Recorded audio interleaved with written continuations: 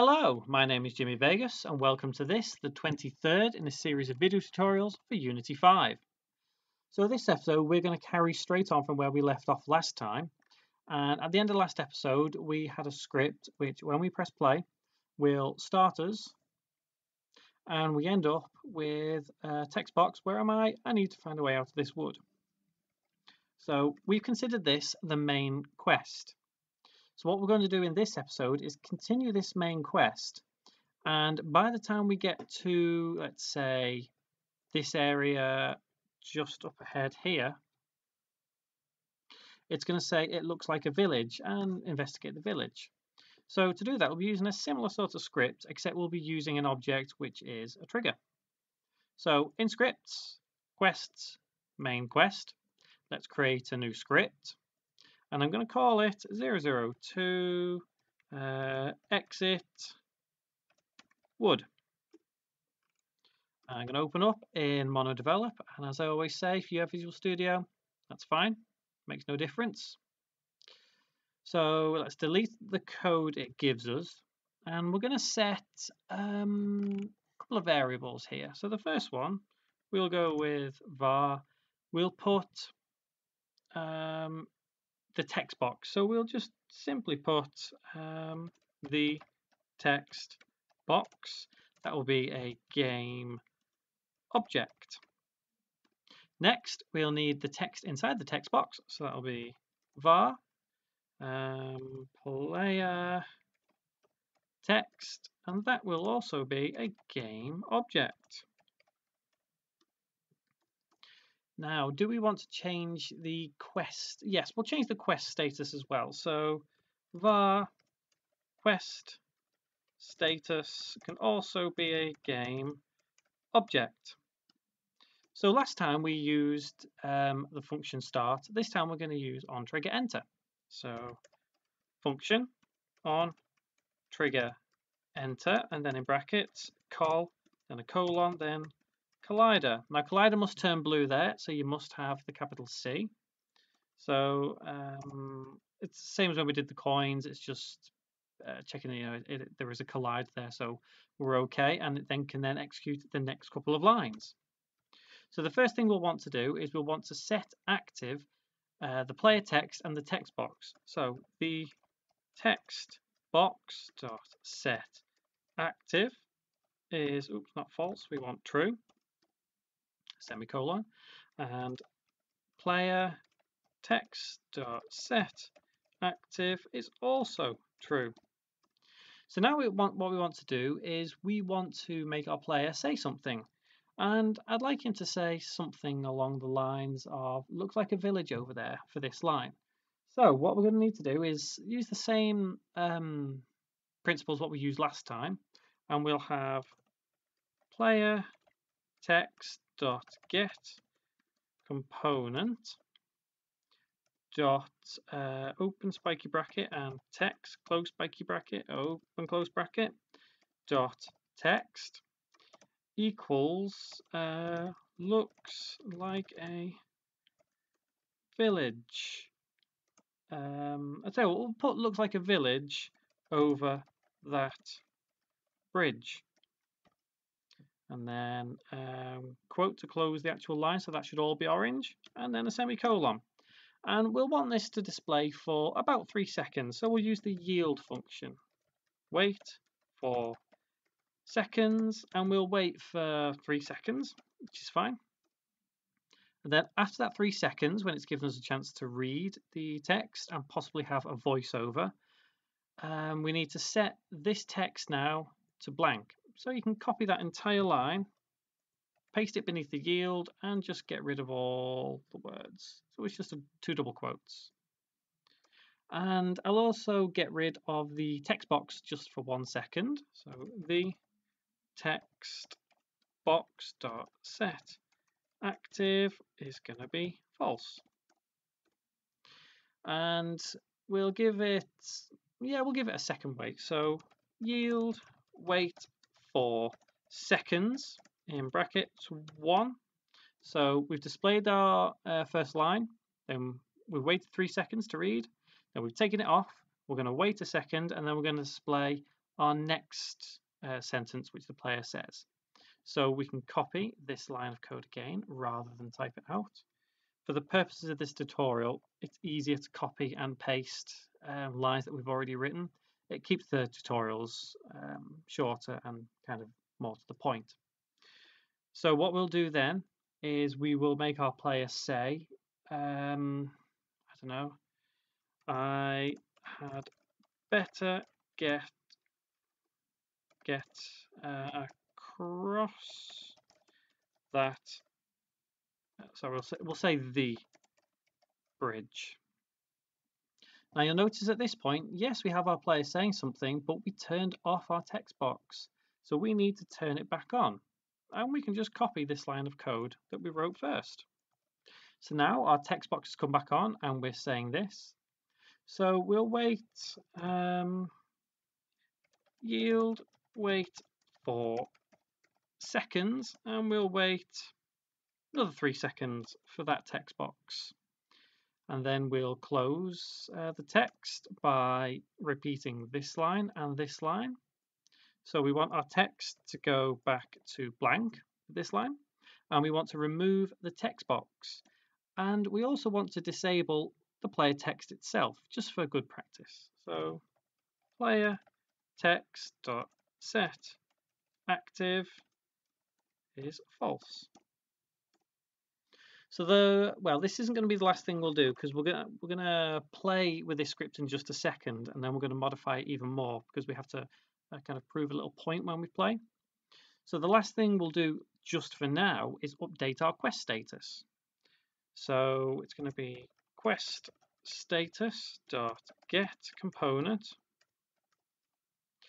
dot text, and I have realized I've put test there, not text, so make sure you do have text, not test. Good job, I spotted that. Open close bracket dot text, and that's going to be equal to reach the village, and then close curly bracket and save.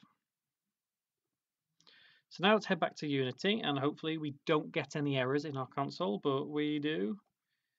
No, it doesn't like something. I've seen this before. Quack is not a generic definition. Not entirely sure why this happens, but sometimes Unity decides to kind of predict what you're going to type and it doesn't get it right. So that's why that error has appeared. So that should definitely be get component, not the autofill which one of the developers decided to put in there. So let's save, head back, and that should disappear, which it does. So next what we're going to do is we're going to put an object just about here, which will be our trigger, and we're going to use a cube. Nice and simple. That cube is massive, right in my face. So I'm going to position the cube just over here, sort of not quite on the ground, but near enough to the ground so our player can walk through it. I'm going to extend it along the x-axis by about 20 maybe. Bring it up just a touch. So it looks good enough that our player can walk through it. So make sure you tick is trigger just there. Now, got some console errors there, but not to worry. Drag and drop the script we've written, exit wood, onto cube. And you'll have these down the bottom, text box, player text, quest status. So let's head into the canvas and let's apply these. So the quest box, the quest text, let's put on quest status. Message box 1, let's put on text box, and text player goes on here. And let's save our project. Now let's press play, and hopefully we should get the results we want. Well, almost. You'll see why in a second. So we need to find a way out of this wood. That was what we wrote last time. So we're heading towards the village. This is our trigger. So let's hit our trigger. Looks like a village over that bridge. I had better get across that bridge. So first things first, as you can see, we need to modify the text which says reach the village, because we need to put in the words active quest. But you'll notice that that trigger can also be triggered multiple times, repeatedly, over and over and over, and cause a glitch. So let's fix that right now. Head back to the script, and where we've got reach the village, let's type active quest, just so it's a bit more uniform with everything else we've been putting. Now we need to put a line of code here, which we used, I think, on the coins quite a few episodes ago to kind of move them away from where they are and then take them away. So we'll do transform dot position equals vector 3. So we're defining a specific point in our world where we're going to just stick this object just for a second while we run this script through. So let's put it in 0, minus 1000, and 0 again. So now it'll put this object down the bottom of our world where we'll never actually see it. And at the end of this, what we'll do is we will set this game object inactive. So this dot game object, remember that's a lowercase g and a capital O, dot set active false. Okay, so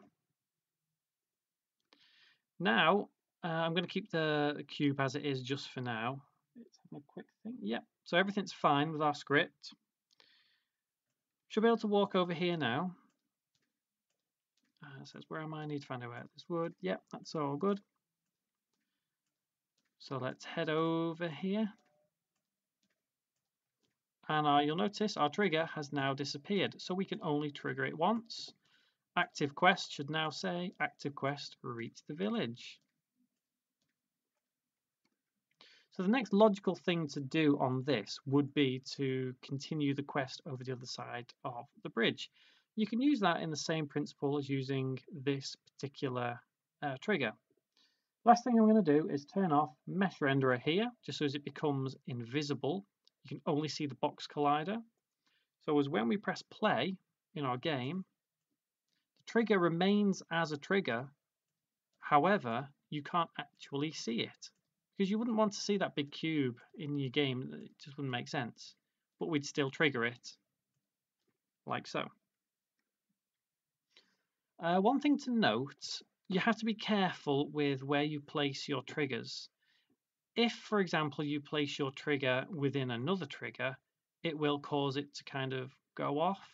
So, for example, if your terrain is classed, it might be a trigger, if your object kind of intersects your terrain, it will set it off, as you can see, because it kind of gets a little bit confused with itself because it thinks it's been triggered.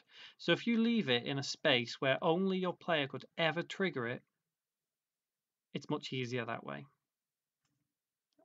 like so. So you should probably know by now, you'll be able to tell if an object is intersecting because the box collider lines turn a very dark shade of green. And if it's not intersecting, it's the light shade of green.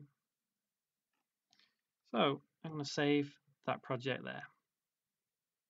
Okay, so we'll leave this tutorial there for now.